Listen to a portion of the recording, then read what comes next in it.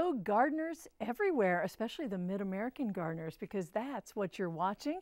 And we're glad that you've tuned in because we are going to talk about plants and maybe critters and maybe fruits and vegetables, whatever comes up. We are happy to do it, and we're glad you've joined us. I'm Dianne Noland, and I teach horticulture at the University of Illinois in the Crop Sciences Department. But I have three really talented people here with me. We're going to find out who they are and their expertise. So if you're calling in, you can direct your question in that vein. And I'm going to start first with Jim Schuster. Hi, Jim. Hi.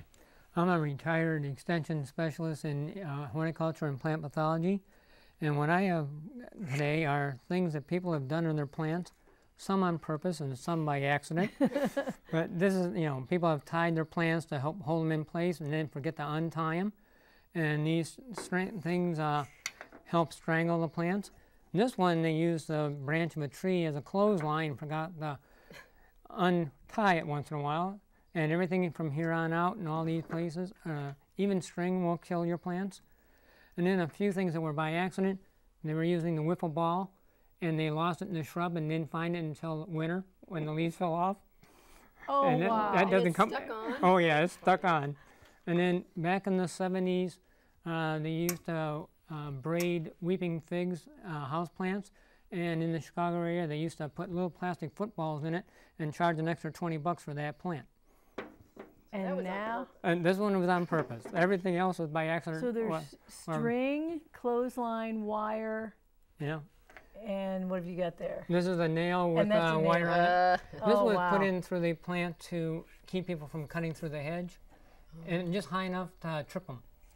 And so it cut the hedge, Right. is what it did. That's right. Well, that's really kind of fun in a sad, sort of weird pruning Oh, way. yeah, and I have a whole bunch more Do of you these. really? Oh, Okay. yeah. Well, every so often you've got to bring those because that is fascinating. Thank you, Jim.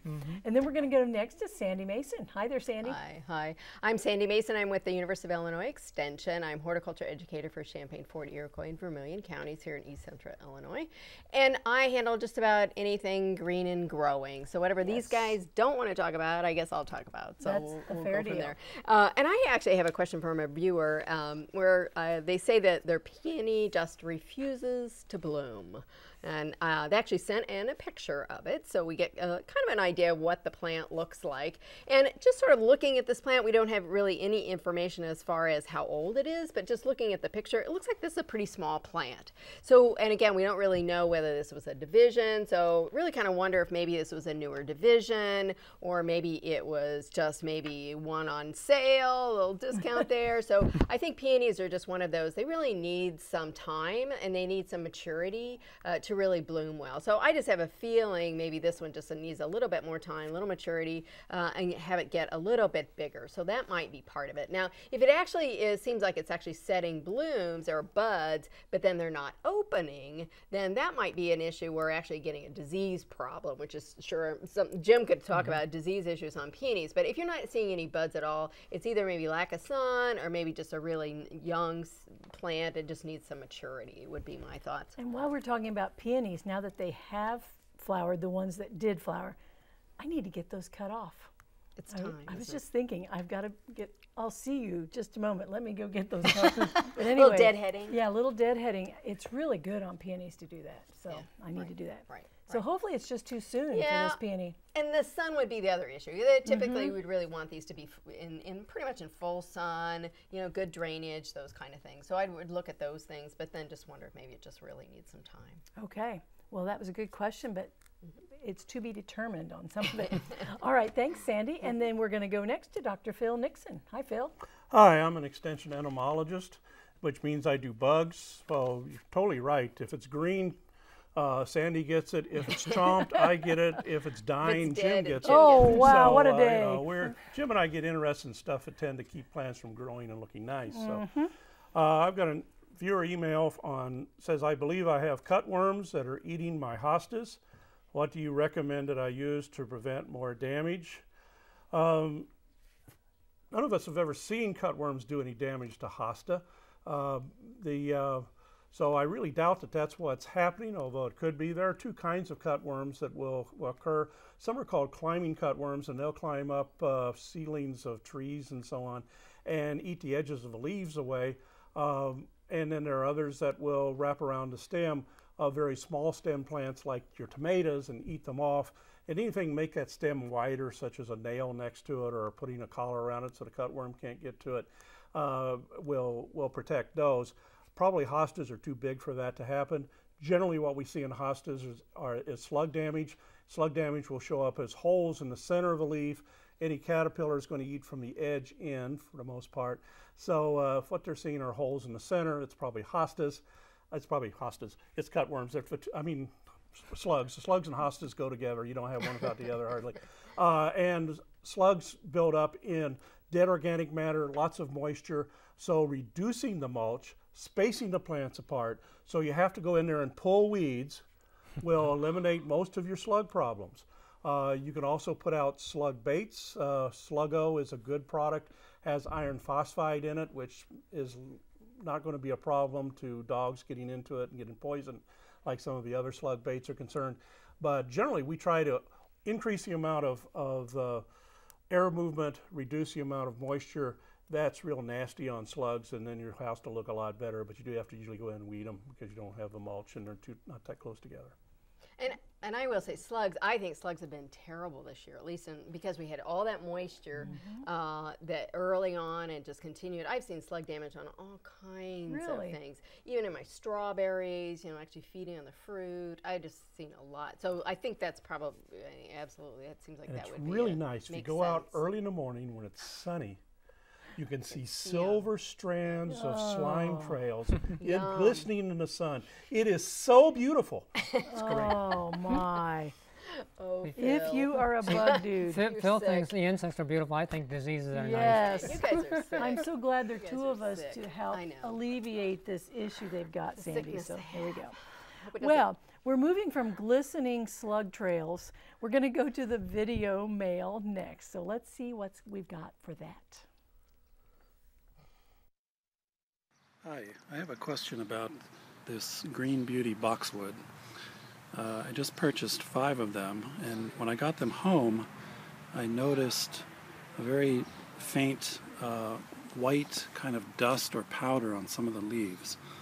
And before I go to the trouble of planting these, I wanted to try to find out if I should be concerned about this as a possible blight or powdery mildew, or if it really is just dust. Any ideas? Thanks. Okay, that was a nice video. Right. We thought that plant looked really nice. Right. But anyway, what do we have for this Okay, well, person? the dust would come off with just swiping of your finger or a cloth. Very easy to come off. Powdery mildew, though, is embedded and has to be rubbed fairly vigorously to get off. And I've never seen powdery mildew on a boxwood, so I don't think it's that either. And they really looked pretty darn healthy. did. I mean, the plant did. And probably the one thing that I've noticed too, sometimes in garden centers and stuff, that they do overhead irrigation, and sometimes the water's from wells or whatever. And so you get this kind of calcium kind of deposits and stuff. So sometimes just from the garden centers, you actually see this kind of, almost dusty looking stuff. And it's really just calcium deposits and stuff from the water that they've used. And usually it rubs off pretty well too. So it might be that as well. So. It's probably that, but if you look real close, boxwoods are covered with little white spots on the leaves. And so if you're like me and always carrying a hand lens around, you look too close, you'll see those things. And of course, they won't rub off, but they're not on the up surface anyway. But I think Sandy's answer is right. I've seen that before, where the lime left behind or the calcium will make things look a little dusty from overhead watering.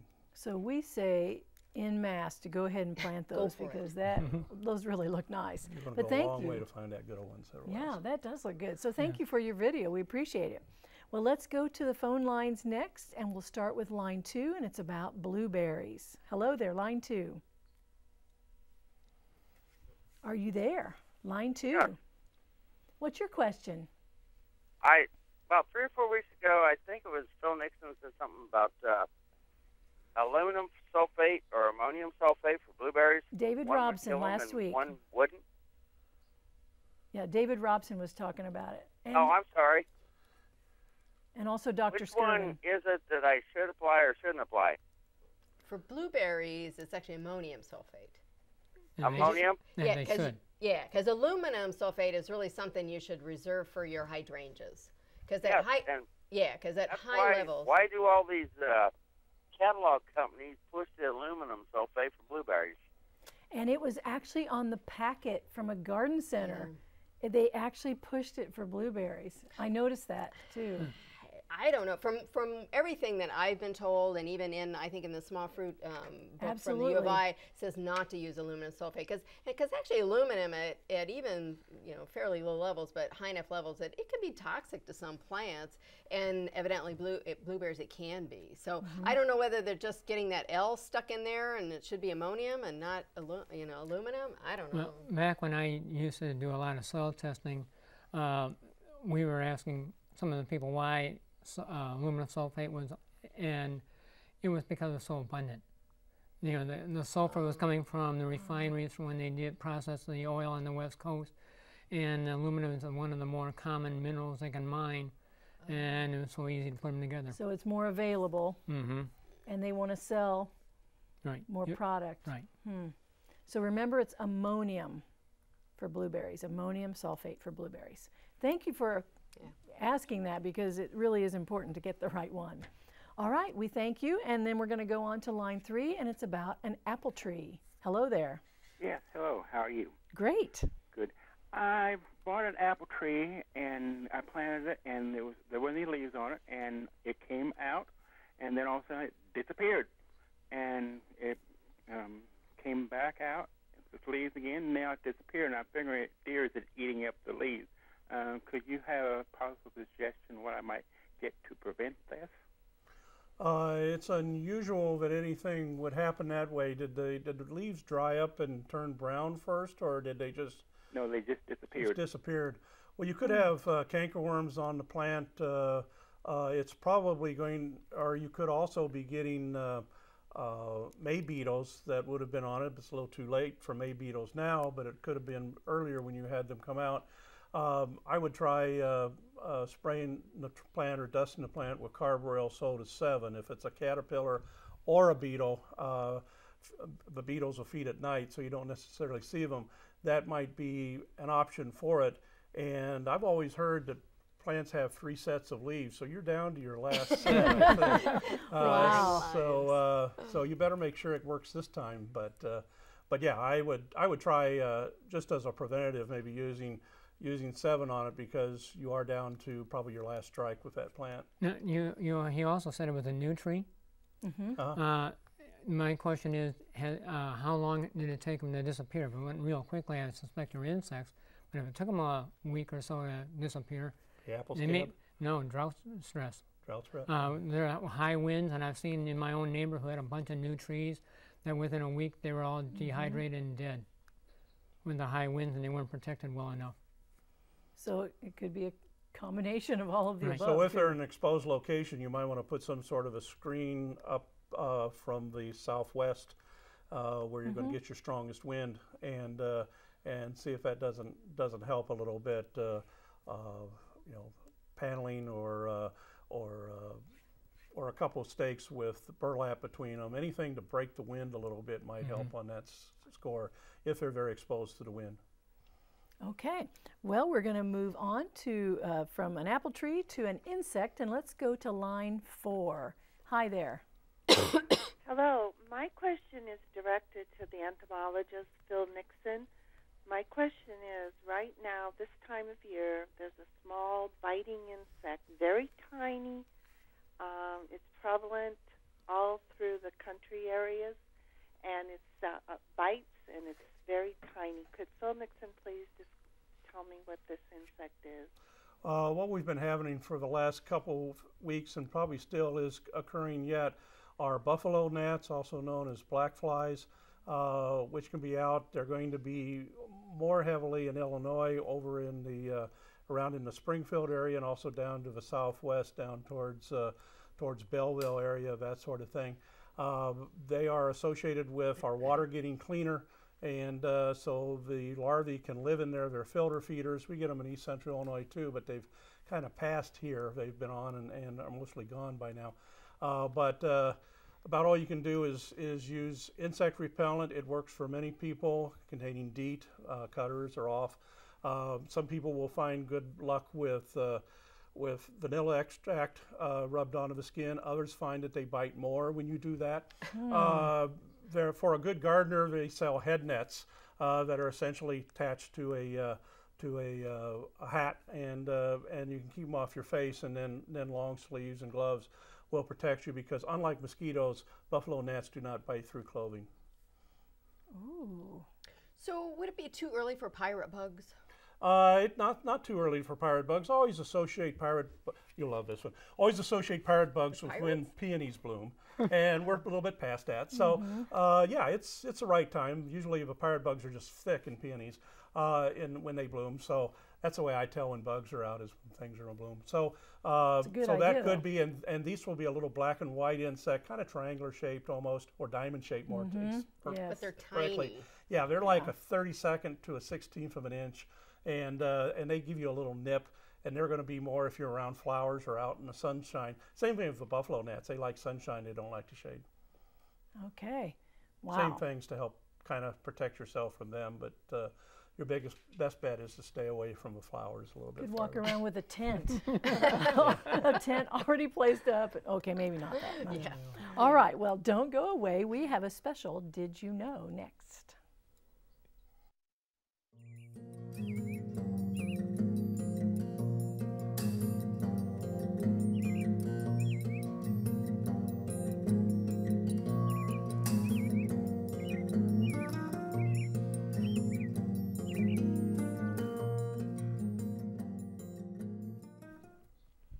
Okay, well, we're going to go to some viewer emails that have been sent in, and we're going to start with you, Jim. Okay, this one says, my tree has mushrooms growing on the trunk.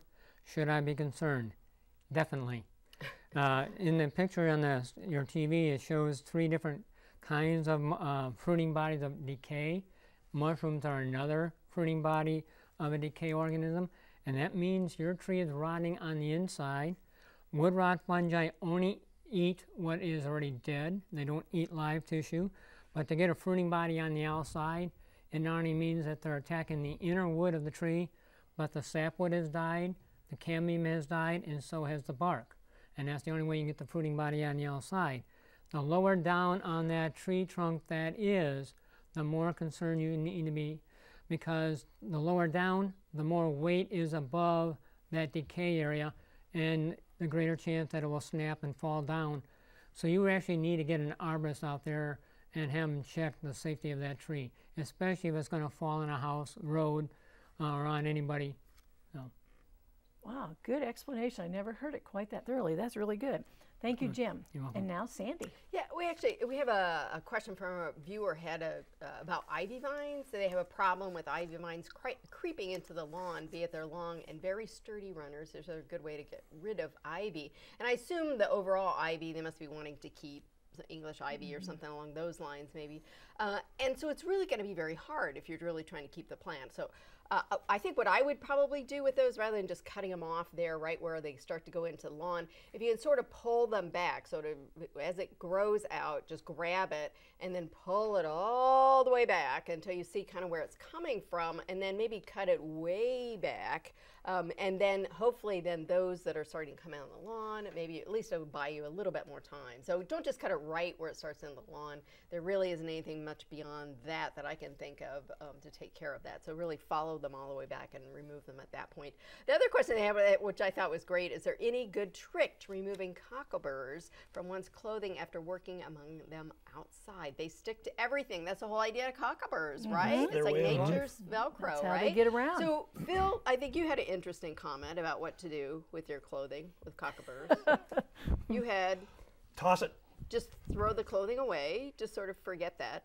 And then I think Jim and Diane, you were saying that You're more you had practical. You're much more practical, right? Just to sort of remove them as you can, you know, And that can be a individually, bother. which Yes. really is a problem. So I guess my suggestion might be really watch what clothing you wear when you're out there. If you can, if it's not too hot, actually canvas works really well. I have a canvas kind of shirt or something like that where, and then they don't stick. So maybe that's, or even, you know, some nylons and some of those things maybe you can wear that don't stick. So that might be in the long run. Otherwise, throw them away.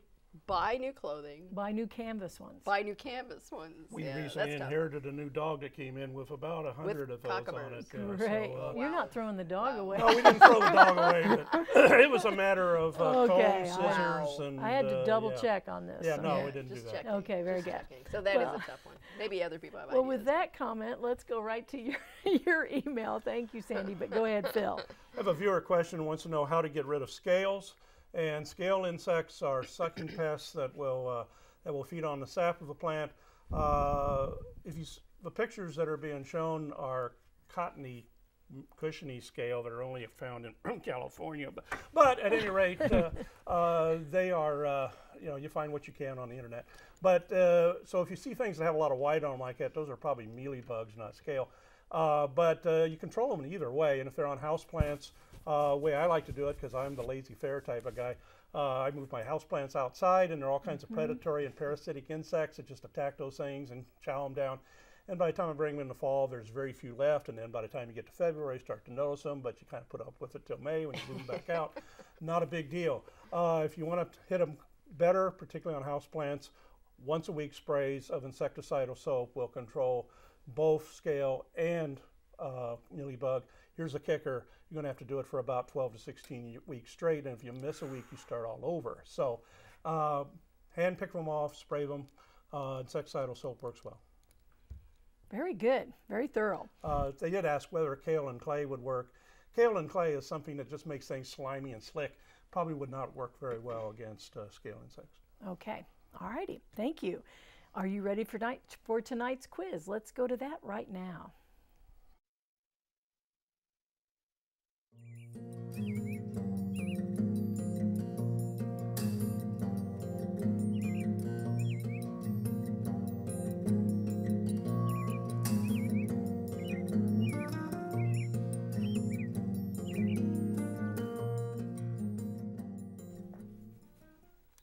Fragaria.